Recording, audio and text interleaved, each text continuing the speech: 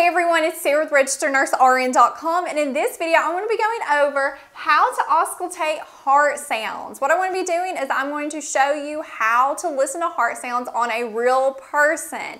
I'm going to show you the anatomical sites, how to identify S1, S2, talk about those S3, S4, and heart murmurs, those extra sounds you may hear. But first let's cover the basics. Okay, why do we listen to heart sounds? What is the purpose? Well, one thing is we want to make sure the rhythm is regular. We want to count the rate. But we're also, one of the big things is that we're assessing how those heart valves are closing. Because whenever you are hearing S1, S2, those are valves closing.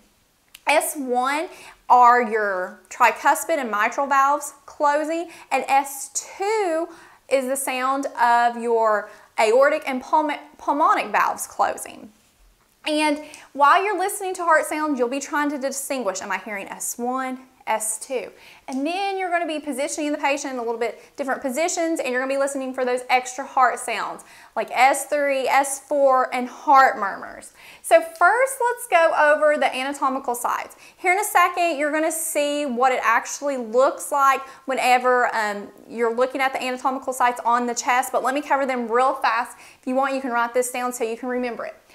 The key to help you identify these anatomical sites is to find the clavicle on the patient and then go down and find the angle of Lewis. It's a joint little area.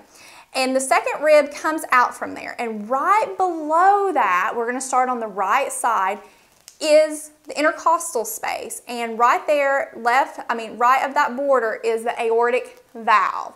And the aortic valve represents, whenever it closes, the sound of S2. That and the pulmonic valve normally close together. So when they close together, they're semilunar valves, you will hear S2. Then right over on the left side, in the same space, second intercostal space, you will find the pulmonic valve. Then down in the third space, you will find Erb's point, and this is just an area where you're separating the base from the apex. It's just the midway point between those two areas.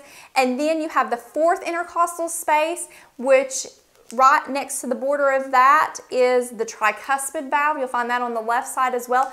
And the tricuspid and mitral valves, when they close together simultaneously, you will hear S1, and they are found in the base.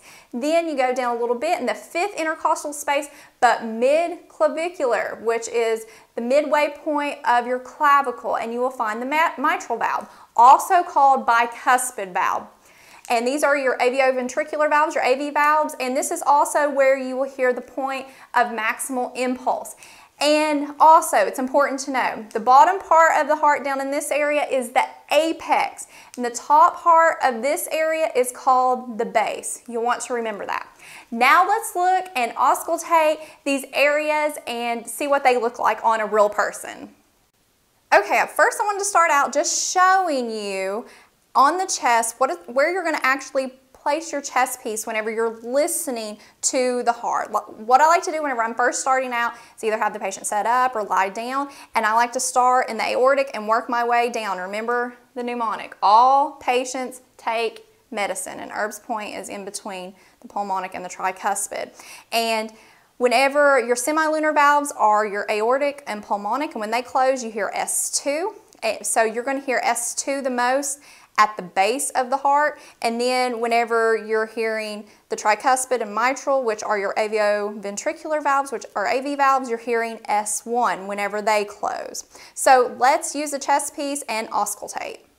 Okay, whenever I'm beginning auscultation of the heart, what I like to do is remove the clothing, and I like to have the patient set up. You can also have them lay down, and I listen with the diaphragm of my stethoscope first, and then I'll switch to the bell and redo all the anatomical sites. But I like to listen with diaphragm because you can hear S2 and S1 the best with this, along with your aortic and pulmonic regurgitation murmurs. So I start at the aortic. Remember the mnemonic, all patients take medicine. And what I'm going to do is I'm listening for S1 and S2. I'm distinguishing them. And I'm also listening for S1 splits or S2 splits. And this is just where the valves are not closing at the same time, so you may hear a little bit of an extra noise. So we're going to start in the aortic over here. And what I'm hearing is lub-dub, lub-dub. And dub is louder because dub represents S2. And in the base of the heart, you're going to hear S2 louder than how you would hear it down there. Then I'm just going to inch over here to the pulmonic. And I hear the same thing. I don't know any splitting. S1 and S2 are closing at the same time, no extra heart sounds.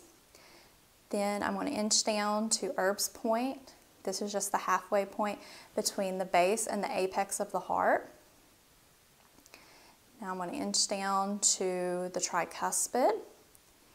And this time I'm hearing lub-dub. And lub is louder because this is signifying more where you're going to hear S1.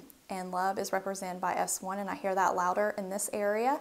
And then I'm going to go over to the mitral area, mid-clavicular, and this, hearing the same thing, lub-dub, nice, good rhythm.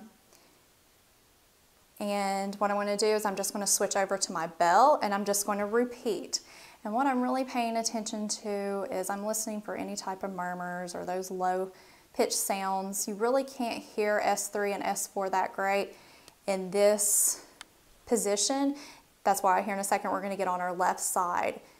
And you hear that best in the apex. But what I'm listening for is maybe any murmurs, blowing, swishing noise.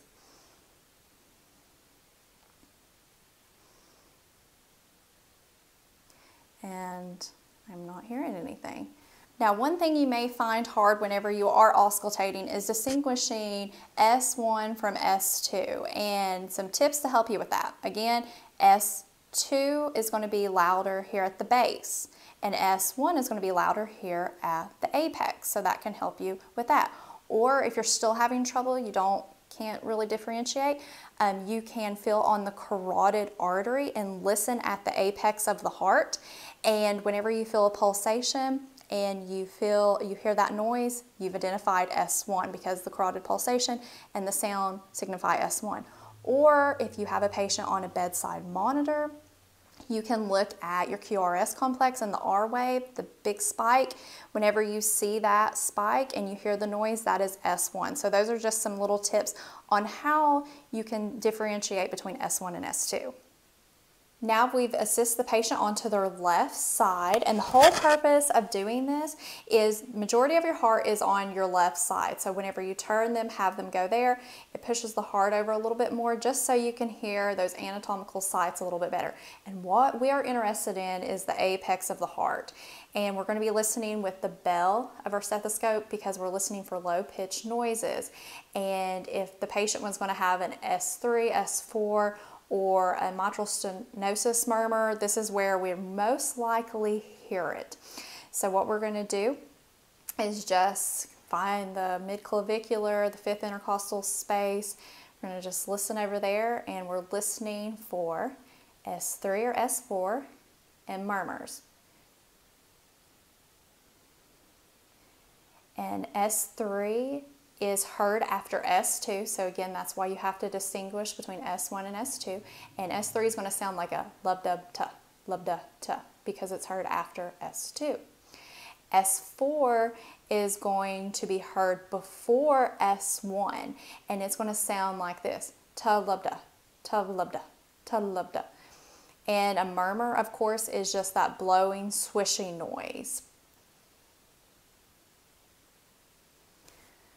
Okay, last, what I like to do is I like to have the patient set up and lean forward and then have them exhale, and I'm going to listen for, what I'm looking for is murmurs, aortic and pulmonic murmurs, and I want to be listening at the aortic and the pulmonic sites with the diaphragm because it's good at picking up those murmurs. And what's happening is that the chest, the heart behind the sternum is just moving a little bit forward so we can hear those anatomical positions a little bit better. And I'm listening for like a blowing, a swishing noise. And if one's present, you'll want to grade that. And here on your screen, you'll see what the grading scale is for that. A grade 1 is hard to hear, and it goes all the way up to 6. And this is the loudest. You could literally lift your chest piece off the patient's chest like this, and you could hear just the blowing and swishing noise. And you could also feel in the chest a thrill, which is like a vibration on the skin. Okay, so that is how you auscultate heart sounds. Now, be sure to check out my other video where I go in depth about these heart sounds. I talk in great detail about them. A card should be popping up so you can access that video so you can familiarize yourself with these heart sounds. Thank you so much for watching, and please consider subscribing to this YouTube channel.